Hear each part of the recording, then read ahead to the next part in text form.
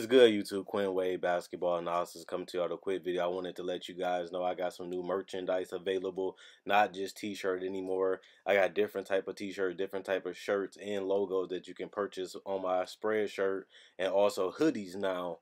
We have expanded and added more to the channel and more merchandise for the brand.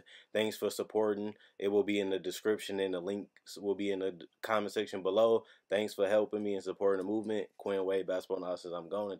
What is good, YouTube? Quinn Wade Basketball Analysis coming to y'all with a quick video.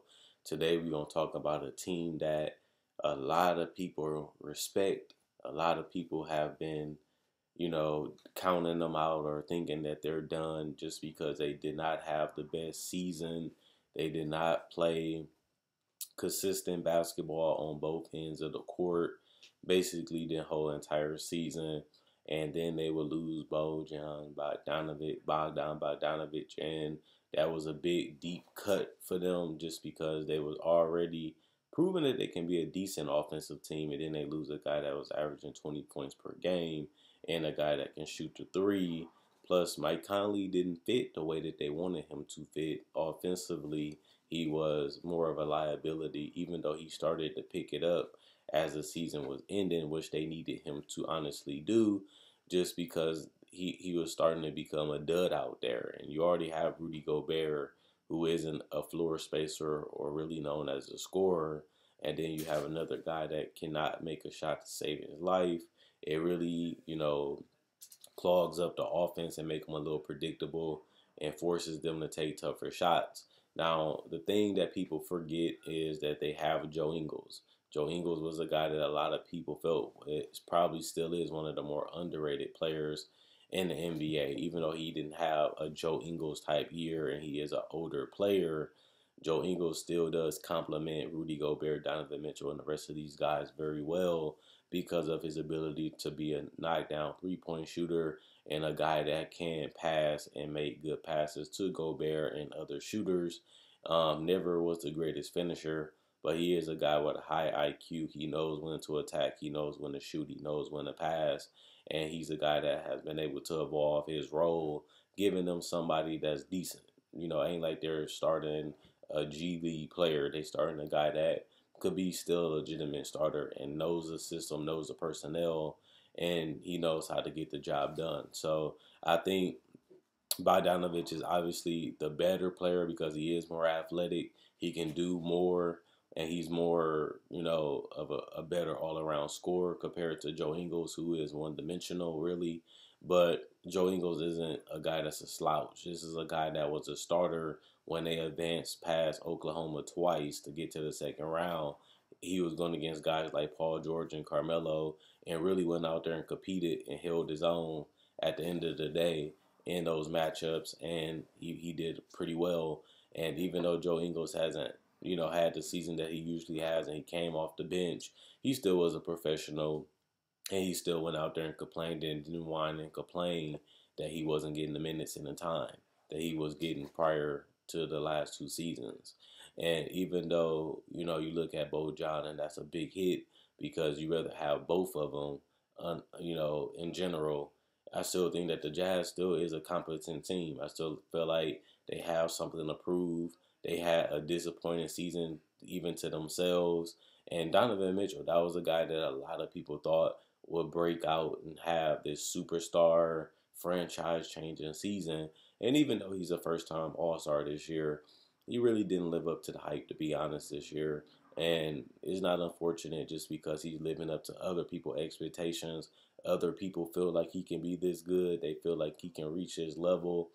And even though he still went out there and had probably his best season, he still has a long way to go to breaking that superstar mode as one of the elite players, even on the offensive end. He's not an elite defender, and I honestly don't believe that he's an elite offensive player just yet. And if he does hit that level, that will be the player that can literally get this team from a great team to an elite team. And another problem that they had was Gobert wasn't fully locked in this season. He had a season that will become his first All-Star season. I still feel like he's the All-NBA, All-Defensive Team center, first team. He has been the best center defensively, even though he didn't have that dominant defensive player of the year seasons that he had the last 2 years. He was still good enough to be the best center when it comes to defense this year. And hopefully he can be re-motivated, re-inspired as him and Donovan Mitchell supposedly squashed the beef. Hopefully they can figure out a way to make these two guys coexist so that way they can get through the seeding games, potentially hold their top four spot in the West, and possibly try to make a run in the playoffs as a dark horse team. And the only reason why I say dark horse because a lot of teams, like I said, is counting. A lot of people are counting them out, and a lot of people are saying that they're done. And a lot of people are going as far to say, if you had to play one team in the Western Conference, what team would you want to play the most? They're not saying the Mavericks. They're not saying the Grizzlies. They're saying the Utah Jazz, which is absolutely mind-boggling considering that they are a top four team in the West already, and they have been pretty decent the whole entire year. They haven't been amazing. They haven't been elite, but they have played better than teams like the Mavericks and a team like the Grizzlies. They have played better than them all season, and people are still preferring to play them because they don't have that superstar player that can carry them. Plus, they don't have the elite defense that they're known for under Quinn Snyder. They have slipped on both ends of the court. And the biggest X factor is probably Mike Conley, too. What will he give you as a scorer? Can he step up? Will he help you close games? Or will he be a hindrance to this team? And will they regret trading for him? Because he started to figure it out the last 3 weeks, in my personal opinion. People are not saying that, but it's true when you look at the numbers and you look at how they perform. But what I will say is Donovan Mitchell's going to need some type of help outside of, other guys on his team because Mike Conley is a guy that can knock down floaters. He can be a decent three-point shooter. He can break down the defense and open up plays for other guys on this roster because they really got a roster full of role players, honestly. Jordan Clarkson is interesting just because he had a very good season when he got traded to the Jazz.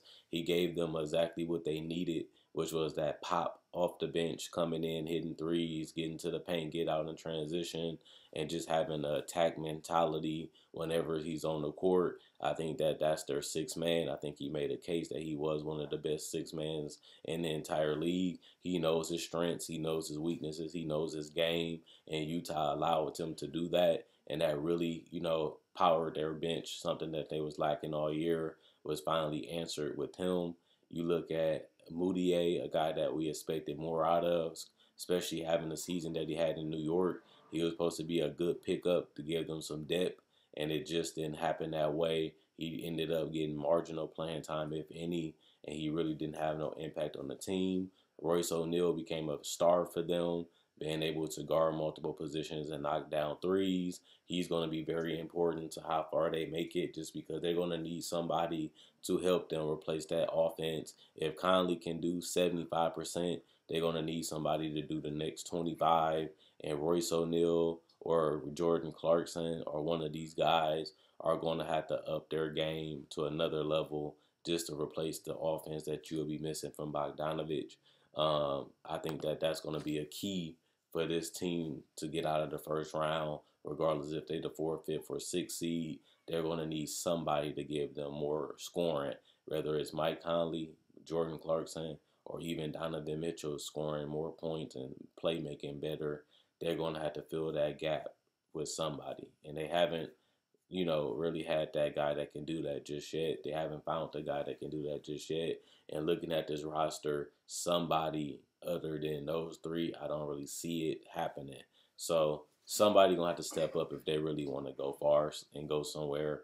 And I just want to know who that person is gonna be. I think it's gonna have to be Conley. That's what they traded for. That's what they made, this move for us because they felt like he was gonna be the missing piece that gives them that guy that can play with Donovan Mitchell, can defend other good point guards to great, and can go out there and give you 15 or more points plus a couple of assists.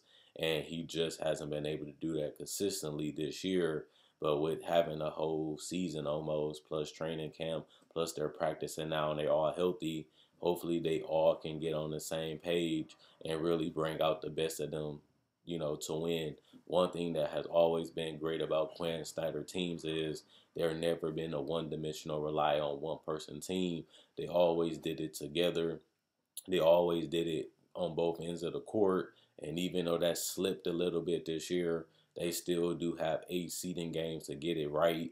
And they still do have the playoffs as they are locked already to be in the playoffs. You just don't know what position they're going to be in. They still do have time to figure it out and try to make a run in the playoffs and correct a lot of their mistakes and really go out there and perform a lot better than what they showed in the regular season. I know that Rudy Gobert and Donovan Mitchell is going to have to get on the same page, and Mike Conley going to have to play some of the best basketball he has played in this entire season. But it is possible that this team can still be a tough out, as they know who they are, they know what they're about, and at the end of the day, they do still have enough talent when it comes to their top 5 players to compete with basically any team in the West that's 4 or under. And I feel like they're on the same level as a Dallas. They're on the same level as Oklahoma City. I just feel like those teams play better and they played their identity role better than the Utah Jazz. But that's not to say the Jazz still can't get it right, even though the odds are against them and everybody turning against them. They are a team that can still get the job done in the first round, and they still can lock up a top 5 seed in the West if they do figure it out in these next 8 seeding games. And in the playoffs, they could be a tough out and a team that people sleep on. So that's all I got to say about the Utah Jazz. That's about it. Check out my website, analysisplayground.com. Link in the description, comment section below. Like on my Facebook page, analysisplayground.com. That'll be in the description in the comment section below. Like on there. Also, like this video and share. Liking and sharing helps the channel grow. That's a good way to support the channel that costs nothing but time. Other than that, I do make videos just like this, discussions each and every day. I also do breakdowns of players, rookies, legends, and summer league. I also do cover free agency, trade deadline, season preview, playoff predictions, and other discussion type of videos. So if you like these type of videos and you want a little variety, this is the channel for you if you love NBA content, as I do try to make a video each and every day. So other than that, subscribe, like, and share. And also check out my Facebook page and my website to continue to support me. Other than that, Quinn Wade Basketball Analysis is gone. And let me know what you guys think about the Utah Jazz in the Western Conference.